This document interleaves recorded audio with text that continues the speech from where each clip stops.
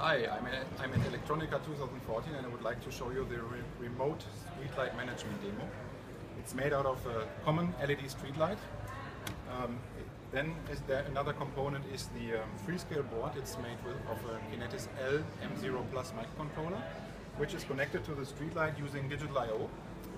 Then we have an Arduino shield with an XBee on top. It's an XBee Pro XBee module. And last but not least, we have a gateway, which is our XBee gateway, which is also XBee powered.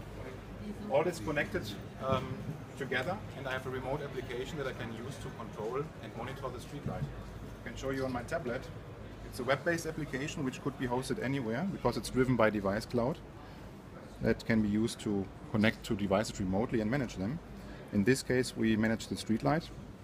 First of all, I can monitor the light value. As you can see here, the light level. The streetlight has an ambient light sensor in it, and right now you can see that the whole application is set to automatic mode, which means if the ambient light sensor is lower than a specific threshold, it will turn on the light. I can demonstrate that by just holding my hands on top of the light, and you see automatically the light will go on.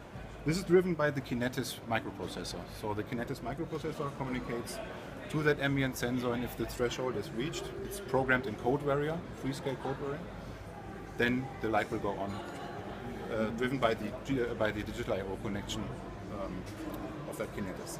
We have the XBee connected by UART, by a serial port, and then XBee communication from the module to the gateway, of course.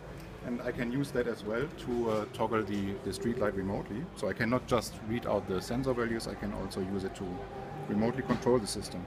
I have to switch that demo to a manual mode to take control, and this will send a command through the device cloud to switch the complete demo to manual mode.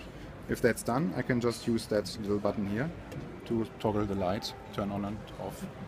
And you will see if the light is turned on after a short while, it will update again. It will also show the power consumption.